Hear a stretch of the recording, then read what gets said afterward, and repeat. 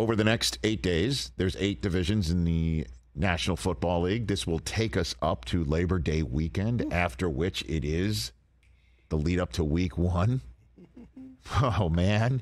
So each day we're going to predict a division, and we're doing the AFC West first. And I'm just going to counsel you, TJ, and you, Chris. Tread lightly. I picked the Chiefs last year, so I'm good, man. Kansas City Chiefs fans are the danger. I'm good. Okay? Well, I don't have to read about it on X, so they can come in. Chris, you go first. Okay, I like the Chiefs to win the division because they're awesome, and they're probably going back to the Super Bowl. I think the Chargers make the playoffs like they did last year. I see a big leap. Herbert's going to be in that MVP talk. I really like what they're doing. Brandon Staley's job is safe. I think Denver's going to be third. I think they're going to be a lot better than people think. I don't know what people think. I think people think they're not going to be that good. But I think Russell Wilson's lean, mean, and Sean Payton has his whole legacy kind of riding on fixing this guy. No, he doesn't. So, His whole legacy. Come on. all right, you guys, I'm telling you. And then the Raiders aren't going to be very good at all. So. Chiefs, Chargers, Broncos, Raiders. TJ Jefferson, what do you have over there? I mean, it's like Brockman and I are simpatico on this. I have the exact same thing. I got the Raiders at 4. Look, I don't want no beef with Raiders fans. I'm going to say that right now. Them. I don't want no beef. I don't want no smoke. Let's treat us like vegans and vegetarians. I just think you're the 4th best team out of these 4. So I kind of went back and forth. At first, when I submitted this, I had the Broncos at 2 and the Chargers in 3. And then I thought about it because the Chargers tend to do Charger-type things, right, Chris? Correct. And as someone whose team is also noted for doing kind of boneheaded things, I can say that.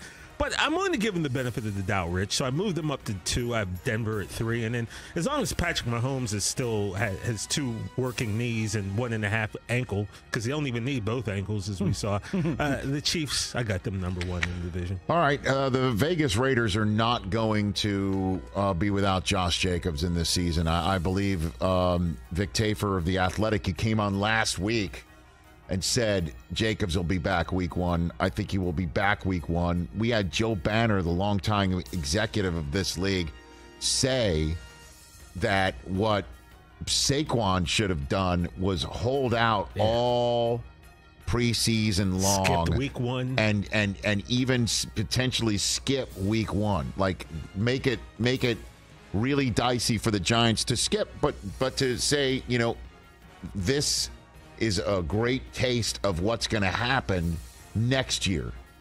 And it looks like Josh Jacobs is doing that. But I think he will be back. And I think the Raiders are going to be better than you think. I'm going to put my eggs in that basket, except for 3rd place this year, not 1st.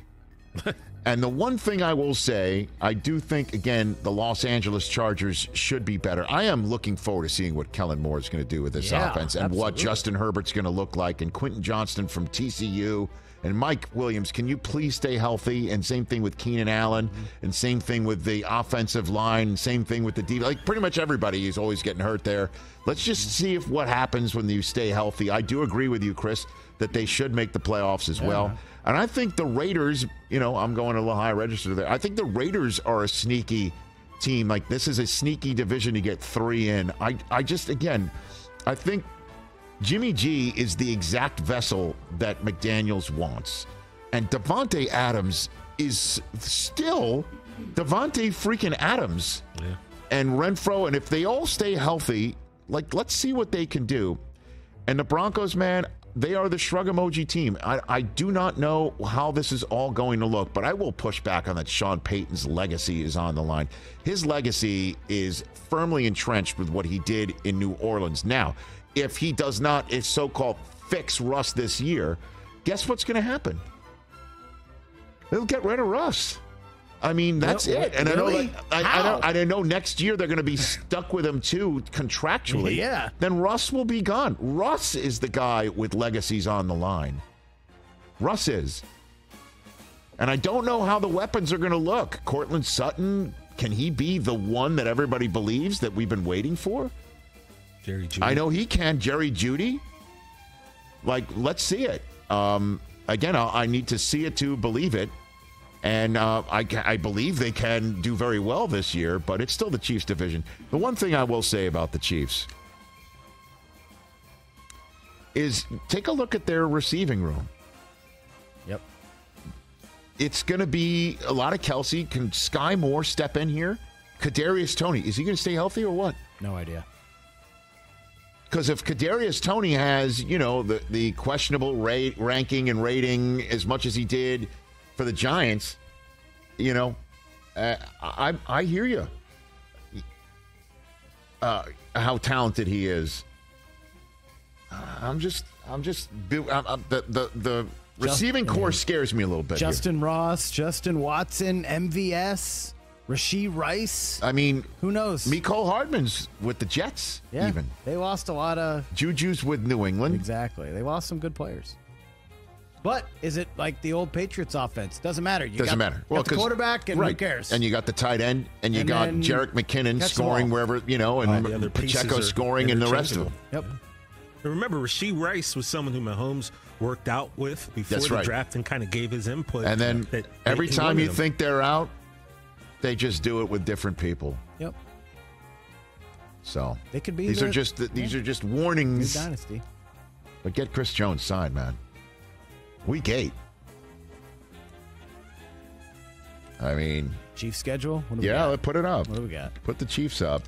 I mean, obviously Detroit at Jacksonville, home for Chicago, at the Jets, at Minnesota, a Thursday night game against Denver, the Chargers, and then at Denver. That's week 8. I mean, you're going to go Detroit at Jacksonville, home for Chicago, at Jets, at Minnesota, Denver, Chargers. I mean, that's based on, again, last year. They should win most of them. Do we get like Keckner or Riggle to call in and go over the Chiefs schedule? Oh, I think Stone Street would be too close. 17-0. I think he's too close. No. He's realistic. Eric's real close to the team. He might not want to give him a loss, is all I'm saying. And that's our AFC West preview. You know what? Should I do that in the bars this week when I'm in KC? Just ask people. I'll tell you what. The Chiefs have an interesting first month. An interesting first, take your shot at the king month. Detroit, Jacksonville, Bears, Jets. Take your shot at the king month. But you bet not miss. True. Right? I mean, those are the teams that are feeling themselves great. First 6 weeks, 7. Well, I mean, at Minnesota's, that's not a. They won 13 games last year. I know that, but that's not taking your shot at the king. You're talking about Detroit, Jacksonville, Chicago, Jets are all feeling like we have vastly improved. Our end of season last year, certainly for Detroit and Jacksonville, are like, we are coming in with momentum and we are going to put our cards on the table and show everyone we are different, and who better to do it against than the Super Bowl champs and Mahomes. We're coming at the king. And Chicago, I mean, didn't finish great last year. Neither did the Jets, but they feel improved and they're going to come at the king. That's an interesting first month. And even before the bye. Just offering a couple of caveats, while at the same time saying, we're still paying rent in your world, Chiefs Kingdom. Catch the Rich Eisen Show every single day on the Roku channel, 12 to 3 Eastern, for free.